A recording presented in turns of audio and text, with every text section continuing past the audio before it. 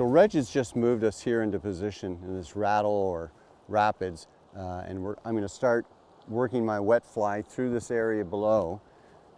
But one of the mistakes a lot of people make, and both Matt and Reg have pointed this out to me as an important thing to do, is not to make a long cast right away trying to reach a spot, but to methodically go with a short cast and work your way out.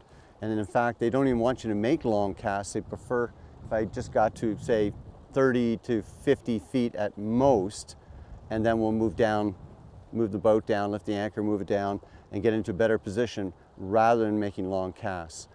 You know, the key is that, you think salmon wouldn't be this close, but they actually can be. They can literally be a rod length away, and it's better to go with a short cast like this, 45 degrees, and following the fly line through the swing, because a lot of times they'll grab right here.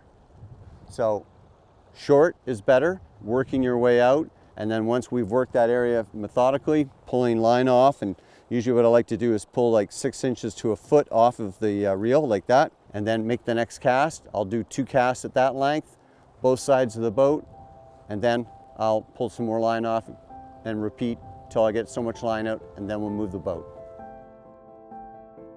I cast and I cast, working the run and continuously moving down to ensure every spot was covered. The sky kept getting darker and darker with the promise of more rain. Then just before we reeled in our lines and called it a day, the fish turned on. Fish on, there we go. Oh yeah, beautiful.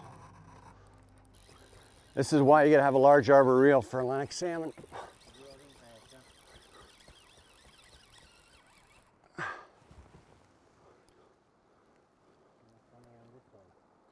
Yeah, I'm gonna get him over here if I can.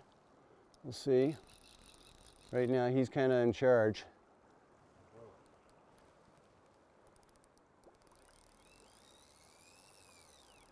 Look at that reel. Here we go again.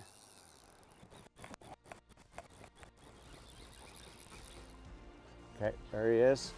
Heads up. Nice male. Whew. Got it.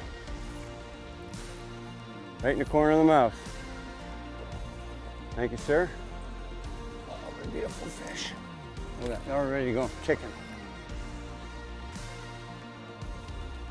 This video is made possible by Fish USA, America's fly shop. Visit us today at fishusa.com.